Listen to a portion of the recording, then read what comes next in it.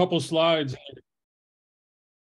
I just have a couple slides, and then it's basically going to be a live demo for my lab area. So a lot of hands-on here. So when it comes to automation, I was attending a seminar one time, and the one speaker said this, your thought process is the most powerful automation tool you ever have. And that's something to think about, no matter what product that you want to use to do automation. Today, we're going to talk about VMware Aria, but I still feel that whoever's doing the automation, that your thought process is the most powerful part of it. Since I never spoke at the Philly VMUG before, here's a little bit about me.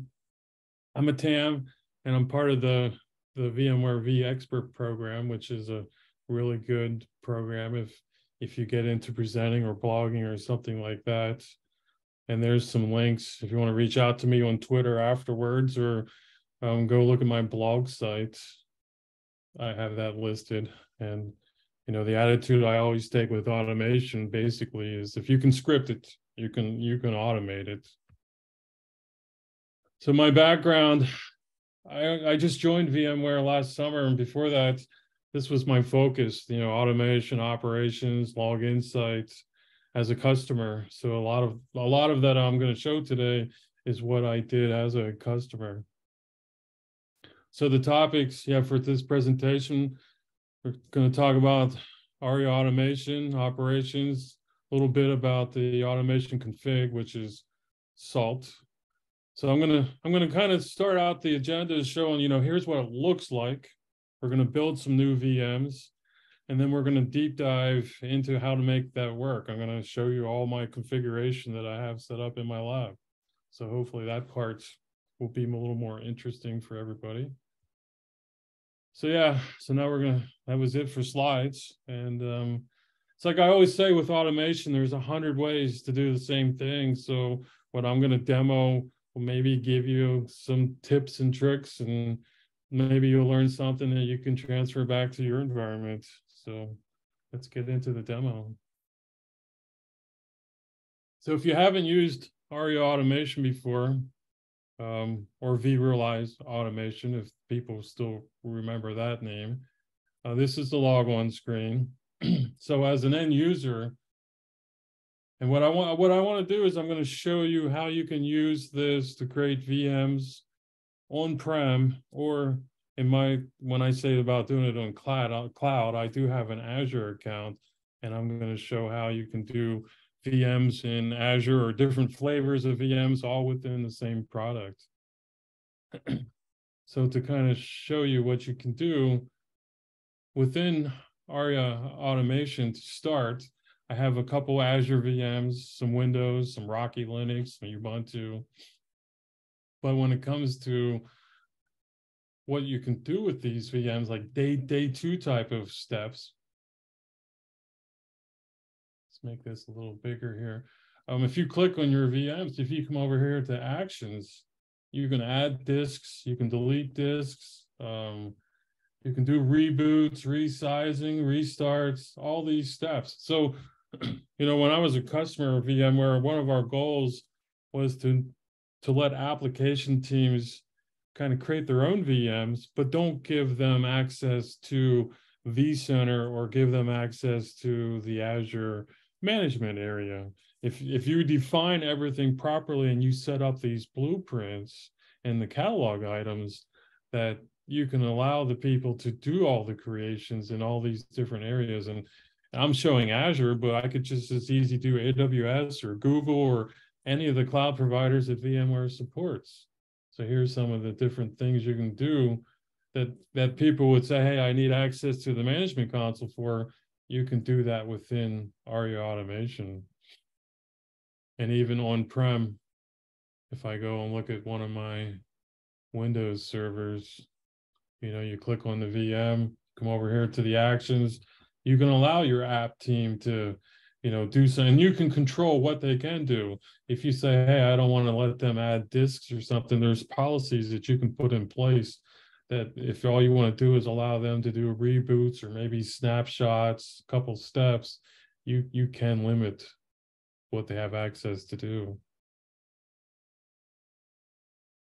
So as the end user, once you get your processes set up, let's just go create some VMs. So we're going to go into my Azure catalog item, and let's create a new one. We'll just do number 5. I created some earlier today so that I could populate vROPS and show you how that works. But what's really neat with Azure VMs is I could make this a Ubuntu server or a Windows server. So you could have a simple drop down, ask a couple questions, and create these servers. So let's do the Ubuntu server first. And then you can ask all types of questions. I'm just asking one for now, but if there's certain things that you want to do that as part of your creating servers, you can have it, and even like disk size, you can have a drop down to say, here's the sizes that I'm going to allow you to create for your data disks. So let's go create a Azure VM. Now while that's creating, we can just, let's go kick off another Azure VM, but we'll do Windows this time. So if I change this to Windows, maybe we'll do a little bit bigger on the data disk, and we're going to do monthly patching and hit submit. So within one, my whole focus today is to show you how within one environment how you can do these. So let's go create a on-prem server now. So this would be talking to vCenter. So if we're going to create a Windows server, it's going to be a 2019. Here's my VM name.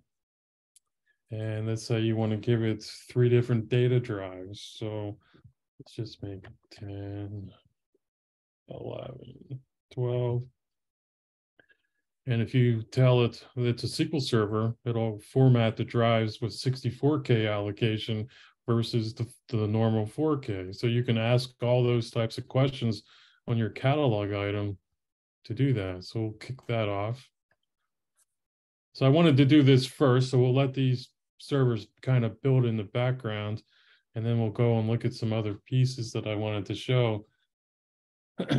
So in addition to having the automation piece be able to talk to any type of environment, you can do the same thing with vROPS.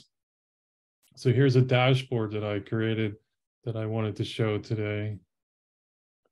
So in this dashboard, I like to show these donut charts to show health and stuff. So it's showing the vCenter health. It's showing all the hosts. If any host would be in maintenance mode, you would see the colors change. It's showing the memory usage. And if you click on any of these colors, it'll kind of show you which host is having some memory usage. It's getting a little higher. But then I also wanted to show how if you have that single dashboard, you wake up in the morning, you sign in, and you want to see how your environment's going. I'm showing on-prem, but then I'm also saying, all right, here's all my Azure VMs. And as those VMs are being created in the background right now, they will eventually show up here. Let's see if any of them showed up yet. Not yet. And then some of the nice things that vROPS does with Azure VMs, if you click on one of these, if you look at this relationship chart, it shows you, here's my disks. It shows you, here's the NIC that is in Azure. It shows how this is my resource group that I created in. Here's my job, my deployment name from vRA. Shows that you're on the East. So I was building this in Azure East. Shows all that information to kind of show you the relationship between your VMs in Azure and where they're located. But then on the same screen, to show that same kind of data, if you come to an on-prem VM, same thing. It's showing, here's my storage. Here's all these, folder that it's located in. Any groups that it was part of, any tag, there's the environment, the host that it's running on. So it shows all that data. So instead of having to go back and forth between different dashboards, if all the things that you want to see will fit, you can put it on one dashboard. Or like here in Azure, I'm showing my resource group shows the health. It shows you how many VMs that I have. It's one thing that people like to watch is, hey, did somebody create a VM with a public IP? If they did, you can make the colors turn red. If that was at 0, it would be green. But then at the same time, I'm showing on my on-prem. Here's all my hosts, my servers, everything that it takes, or everything that exists in that environment.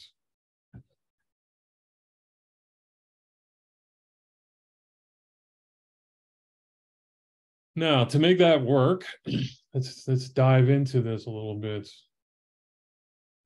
So if we go under the assembly piece of Aria Automation, go to infrastructure, there's an integrations and cloud accounts down at the bottom. So for cloud accounts, you can see I have an Azure account, and then I also have my vCenter. So if I click on this, it'll ask you to set up, what's the name of your vCenter, your username and password, and you can validate things, and then you can pick which data center you want to use. And that's what makes the connection from vRA into your vCenter.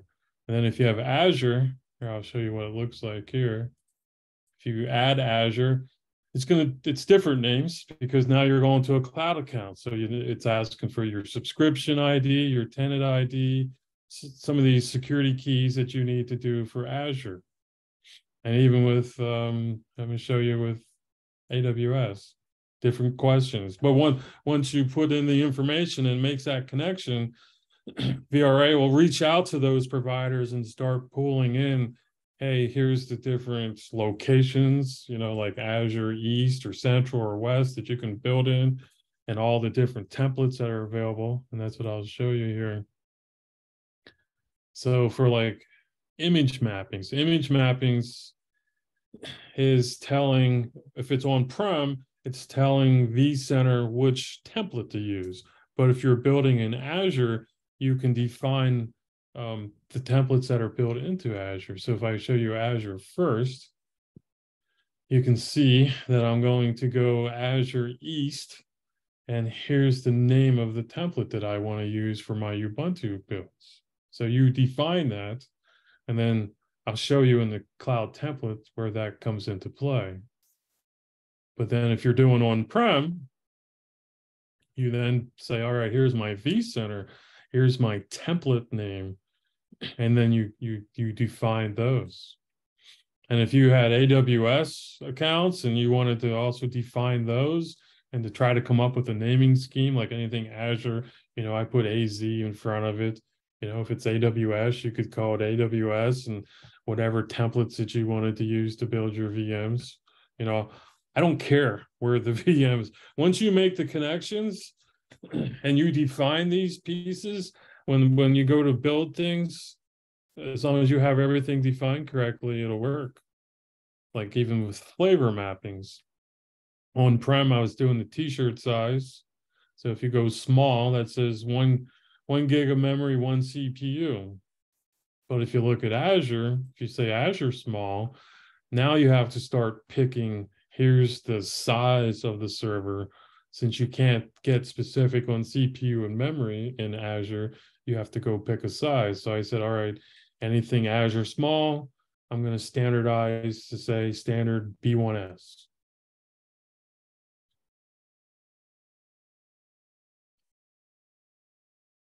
And the same thing with network. Here's my on-prem network.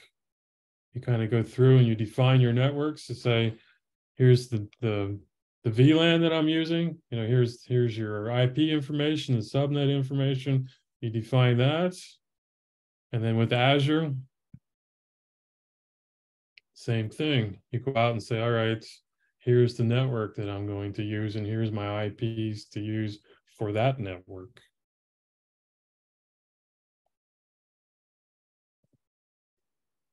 And cloud zones.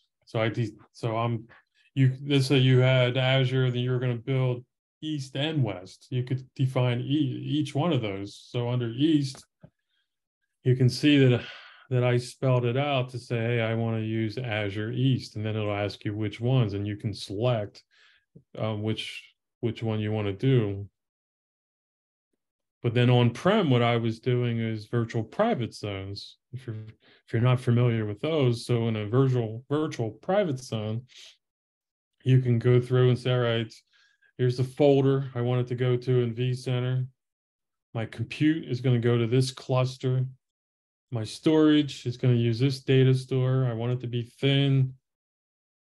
And then you can also specify which network. So with a VPZ, you can kind of define all of those. And I'll show you in the cloud template how you can call that out, that you're defining everything within one VPC to make that work.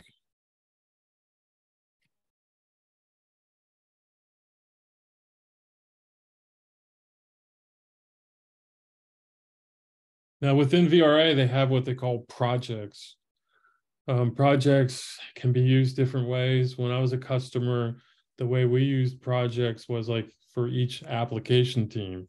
So if I created a, project called, HR applications, you could define everything that's related to HR. And then when you allow the users to get into vRA, when you put them in that project, that's all they see. They would only see those VMs. So it's a way to keep things separated between your users. In my demo, I'm doing a project for Azure and I'm doing a project for on-prem. You could definitely take that a step further and have it for each application team in each area to show you what a project looks like. Then is you add your users. So I added myself as the user. And there's the provisioning. I had that cloud zone that I defined, which was Azure East. And if you want to automatically add some tags or do some custom naming and stuff, you can define everything that you want to use for that project. Now, if you look at my on-prem, so to do VMs, the project's a little different. You still add your users, but then I'm saying use that virtual private zone. So that way, when you build for this project, this zone is what tells it, here's what storage, my networking, my CPU, it defines all that. And then here's an example.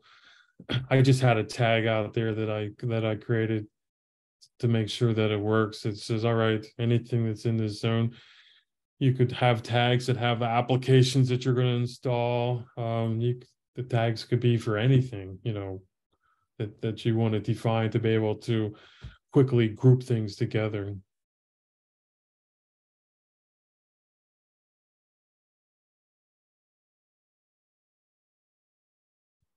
Now, where you use all that information is in vRA is what they call cloud templates. So a cloud template, we'll start with the Azure one.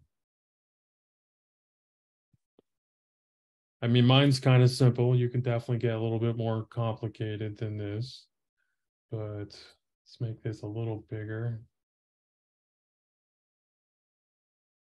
So on the left here, you have all the different resources. So I took and I dropped on the Azure VM, but then I wanted to add a second drive to it to use for data storage. So I dropped that onto my cloud template. And when you put these different resources onto your cloud template, here's all the different things that you can define.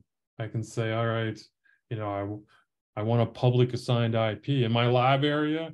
Since I don't have a VPN from, normally in most environments, you won't do that. But I wanted to be able to connect into them since I don't have that VPN between my lab and Azure. So I did say, hey, I want a public IP, define your user information, image, where I was showing you the image and there it says image, and that's a question that I ask. So that becomes an input. So at the top here, you define your inputs where you can say VM name, what size. Here's everything I had defined, that patching question. All that comes from your YAML code for the cloud template. And to make that a Ubuntu or Windows, it says, all right, here's my options, data drives. And then the resource group that I want to build that in Azure, I hard coded that one in my YAML code, but that way it knows, hey, when it talks to Azure, here's the resource group that I'm going to go to, and then the VM name is based off of the questions, and then the attached disk there again is because of what you define here. So when you pick on the disk, it's saying that the capacity is based on how you answer that on that catalog item. So that's why I wanted to show you what the catalog items look like first, and then show you the code of what made that work. And we can go back to the catalog items after I show this. So if we look at my cloud template for doing on-prem, it's a little different. Because in Azure, stuff like the networking is controlled by your resource group. It's all predefined. So I said, use this resource group, but yet if I'm building on-prem, now you need to define some of those types of questions. So if you look at the VM, you come over and look at my YAML code, you know, all these inputs are questions that I'm asking at the top of the YAML code. You know, what's the drive sizes? You know, what's the IP number? I was making these static, where in Azure, that when I defined that network, that was using DHCP, but here I wanted them to be static. And then you can see, you know, when you define, I wanted to be able to do 3 different hard drives in addition to what the VM had. And you can see in my code, as I click on these different resources, it'll highlight the YAML code. And if you kept that at 0, if you look at this where it says count, if I kept the size at 0, it doesn't create it. So if the size is 0, then the count is 0, and it'll never create that drive. As long as you give that drive size some number, it will then add that as a drive letter. Because maybe you're creating just a simple web server and everything is going to be on the C drive. So you could keep all these at 0 and it doesn't create any additional drives. If you're building a SQL server and you want your data drive and your temp drive and your log files to be on different drives, you can design your cloud template to do that. But by doing a size of 0, you can control whether they get created or not. And then to use the SaltStack resource, I put that on to my cloud template. And this will say, all right, here's my Salt server. You know, here's the state files, and I'll show you that later. What a state file does is defines, like, if you want certain services to be enabled or disabled or auto running, or if you want to change registry value, anything that a state is how you're configuring that server. So at time of build, I can tell Salt, all right, after the build's done, go and run these state files. And then you can define grain data at the same time. And to help people that aren't familiar with Salt, the grain data is it's a text file that lives on your servers, and it's like a little database. It says, you know, you could save information, like you can say, here's the roles that it is, or when I'm doing the build, whatever value you pick for these different drives, I'm saving that in the grain data, because when this state file runs to create the new drives, to format it, I look to see if SQL equals true, I will format the drive with 64K allocation. If SQL's false, then it just keeps it at 4K. So by asking these questions, you can add a lot of logic to your state files to control how the server is built. So yeah, if you look at these inputs and stuff, we come back to the broker piece of vRA.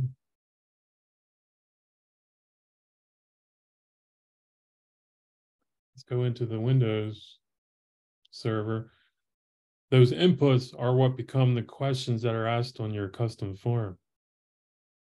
So if I keep all these at 0, it's never going to create the drive. And then I try to put that information on the custom form so that whoever's running this process can see that. Or even like here, I tell them why, if it's true. And you can control like the font colors and stuff with custom forms. You can do CSS files that when you know the value of this in your custom form, you can say make the color red or make it a certain size or certain font, something to kind of catch the eyes of your end users when they're going to build servers. So if we look at the Azure one again, to hopefully help tie all the pieces together, you can see, you know, here's the size that I had. So they were inputs in my YAML code, you know, all the disk sizes. That was what was inputs in my YAML code.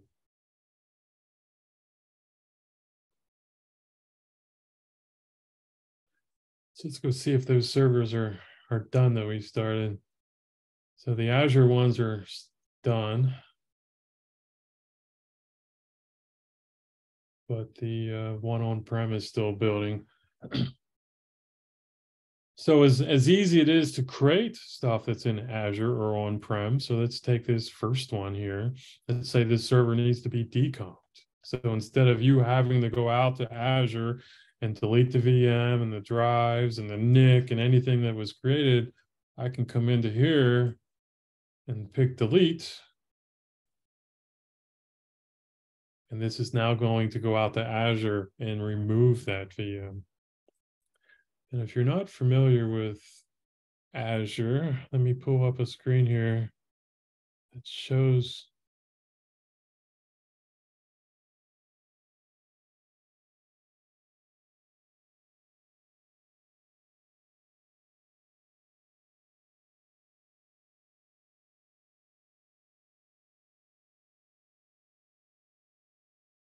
So here in Azure, you can see, so now that I'm deleting those disks, some stuff will disappear, but you can see all the different objects, the VMs, the public IP address, the disk, everything that it created.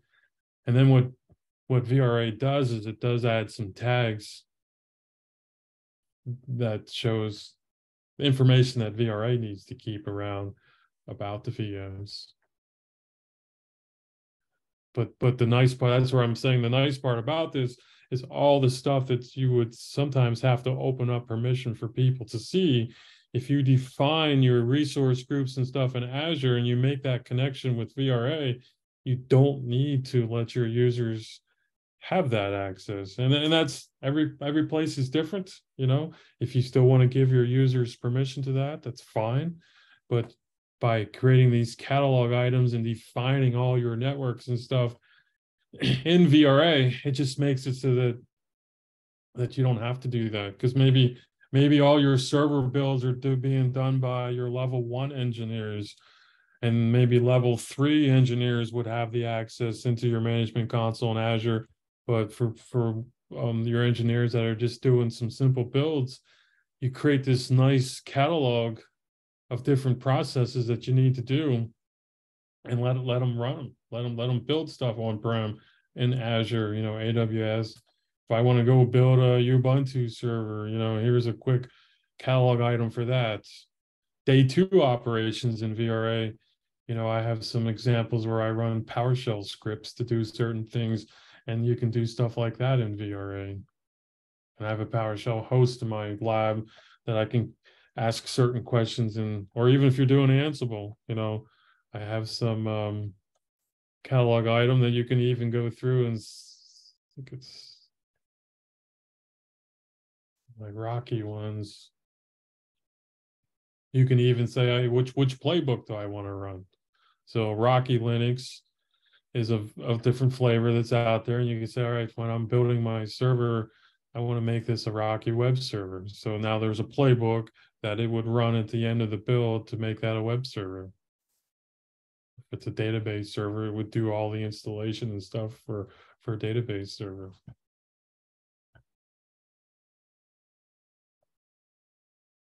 So let's go look at vROPS. Let's do a refresh, see if it picked up those new VMs. Yep. So here's like that one VM we created that was Linux, and here's that Windows one that I created. So you can see here's, you know, same data.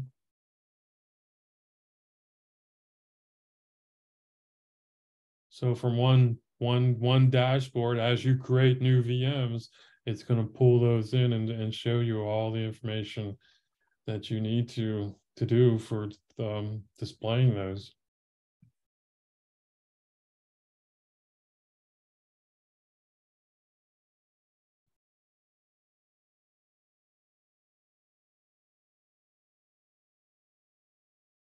Now, the one thing I'm doing with my on-prem Windows servers is I'm also adding the salt minion to that at the time of the build. And what, if you haven't ever seen salt, let's go into that. So salt.config, it's part of the vRealized suite. If you have the automation piece, you have salt stack. And what salt stack allows you to do is to create like state files that define what that server is. You can do software installations, certain settings that you want, like registry settings, any, if you want to make sure that if it's not a print server, as an example, always keep your spooler service disabled. And I'll show you some examples of that. So what you can do in Salt is you can create what they call targets. And you can define different targets, because if you're making a configuration change and maybe you only want to do it to your Rocky Linux servers or your Ubuntu or maybe your web servers, maybe there's a change just to go against your web servers, you define that. So when I click on this, it'll only show me anything that I had defined as a web server. If you come back to your target and you're saying only show me if I'm from the department VMware, as an example, it's only going to run against these two servers. So what you can do is you can create what they call jobs, and the jobs can run any function that Salt has available. A simple example is to add the grain data. So, I come into here and I say, hey, it's a function. It's for grains. I'm going to append the department VMware. So I put that in my title. The function that it's going to run, it says grains.append. The argument is department, but the value is going to be VMware. If you look at the functions, there's all kinds of functions built into Salt. And if you haven't used Salt, it's something you could look at and kind of see all the different functions that are built in. And if there's not a function to do what you want, and that's one of my examples I'm going to show, is you can write a script. If you're a Windows admin and you want to be able to make changes and you have a PowerShell script that already exists in your environment, you want to kick that off, you can make that a function. If you're doing Linux servers and you have some scripts or whatever you want to do, you can make that a function. So if you look at under the file server section of Salt,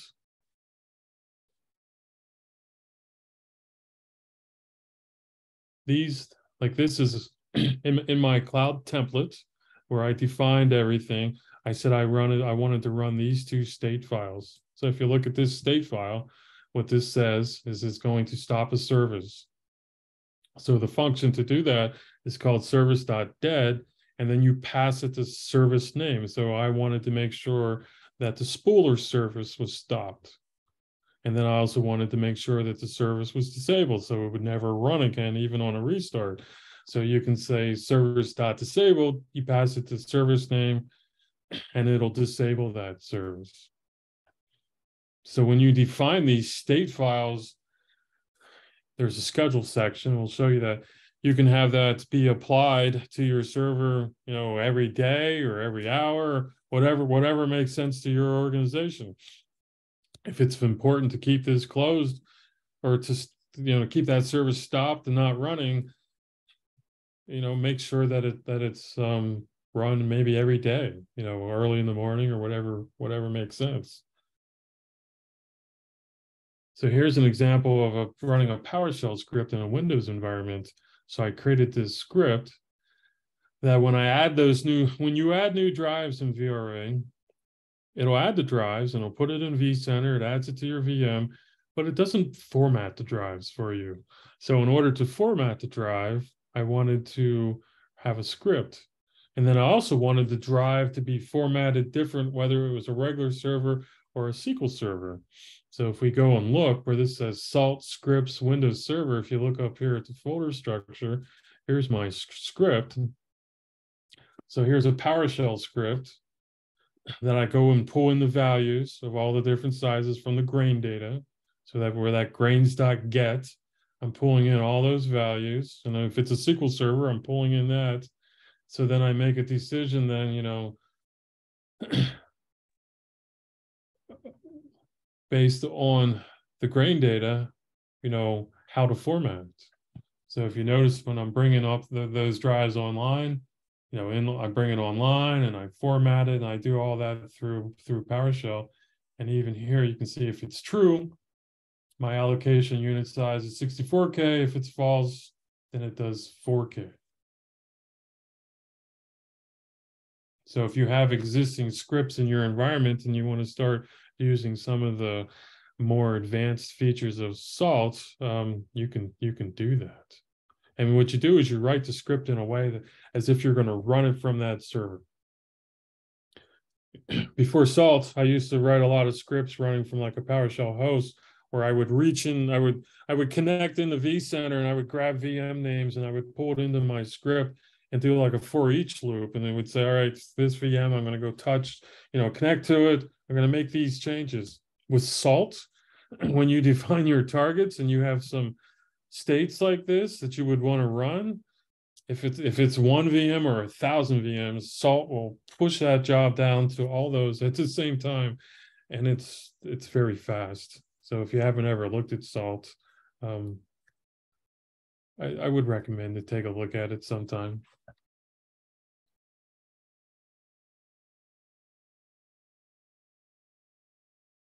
So we covered a lot of data in a pretty short amount of time. Is there any questions from anybody before I continue? Anybody have any thoughts? Anybody want to go off mute, or I can look to see if there's anything in the chat. If you want to throw some questions out in the chat, hopefully this is helping some people.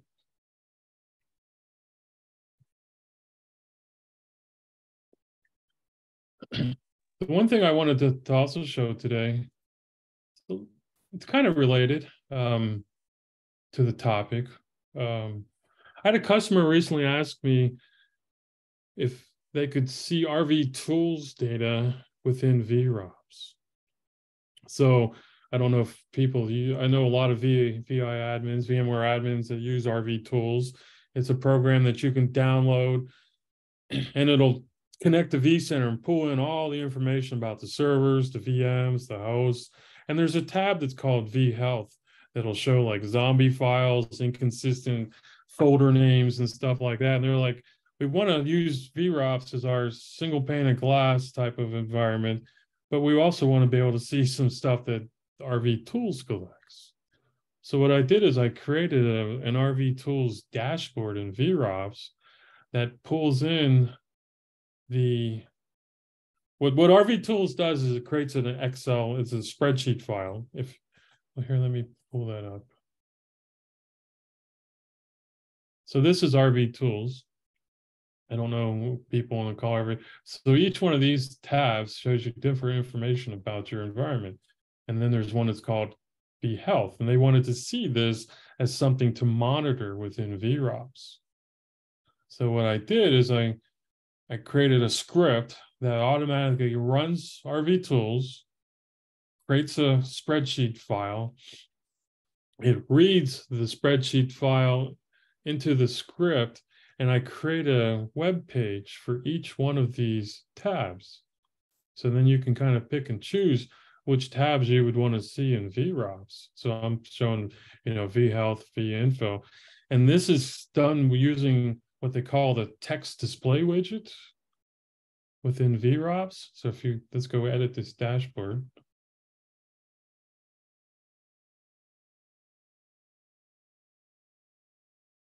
So there's a text display widget that you can put onto your dashboard when you're doing custom dashboards.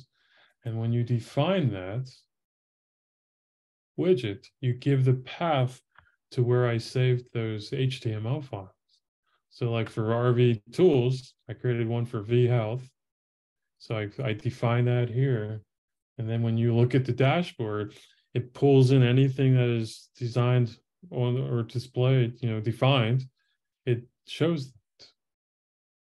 And if you want to quickly go to like your zombie files, you start typing in the search and here's all your zombie files. If the customer wanted to see inconsistent disk or folder names, boom, you can start searching.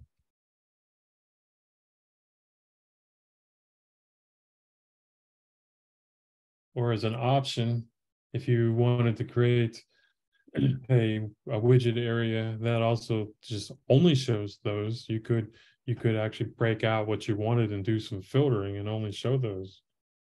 So I don't know if there's any RV tool fans on the call, but I just thought I would show that. It's kind of a nice way to automate that whole process and have, vROPS be that single pane of glass that you can show data in vROPS that's not data that you get out of vCenter, but I feel that it's data that's still important to kind of monitor your environments. So if there's ever any interest to that, I would, I'm probably going to write a blog post about this. I haven't done it yet, so keep an eye on my blog website. I do have this script and I don't mind sharing this, and I'm probably going to put it out there soon. So,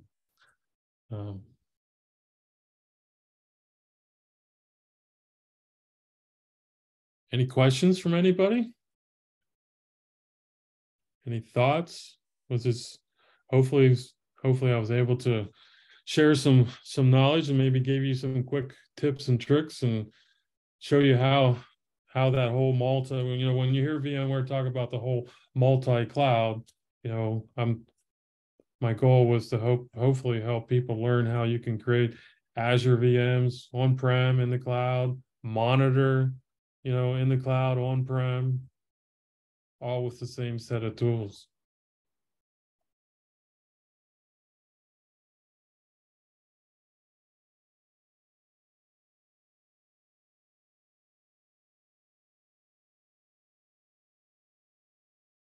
You see any? I don't see any questions. Ed, are you seeing anything in the chat or anything? Oh, Steve. Thank you, Steve.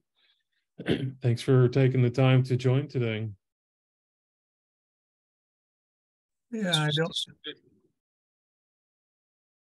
don't see any questions or anything.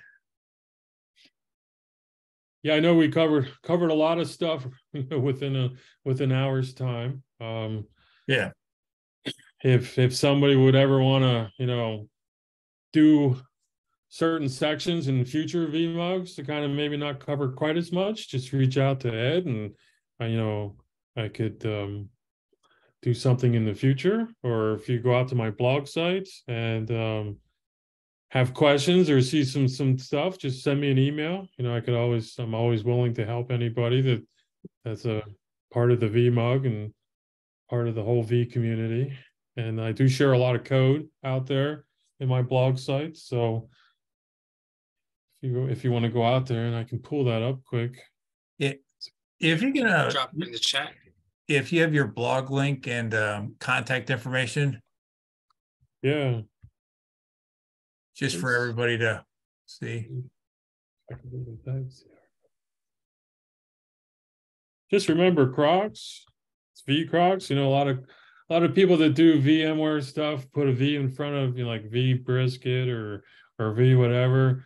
Some people make fun of me wearing Crocs all the time. So I created a site called vCrocs, and I had a guest blogger last week. Dave, he's a fellow TAM with myself and wanted to get into writing some information. So I told him I would share it.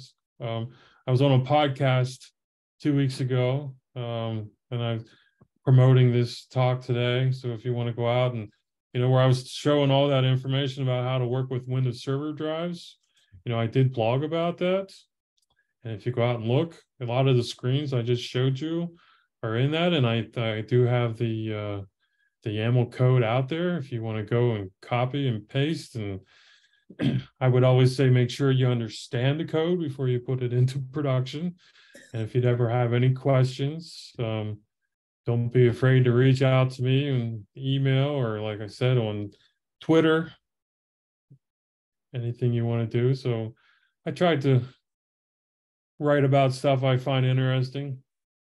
My role as a TAM now, what has been happening is as customers come to me with questions that I find very interesting and I come up with a solution for them, I'll actually write a blog post to share with the community then. So that's kind of where I get a lot of my content, or the topics for my content.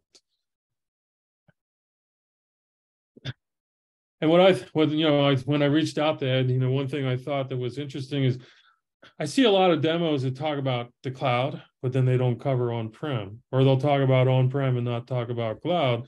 So my goal, and I hope I came across that way, is to kind of show you how you can do both with the same tools. So you don't have to use different products for different environments. All right, we're going to stop the recording, but we can continue on.